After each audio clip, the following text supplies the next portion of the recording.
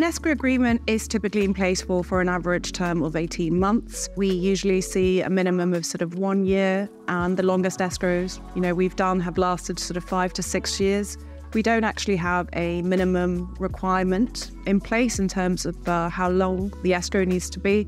We've recently set up an escrow just for a week to ensure that the completion mechanics go ahead, and once completion does take place, then we will transfer the funds to the buyer. The typical duration is 18 months, but there isn't necessarily a sort of maximum or minimum term requirement. So, parties should always feel free to reach out to us, and our pricing is competitive, so we can ensure that it is something that is not going to prohibit the transaction costs too much.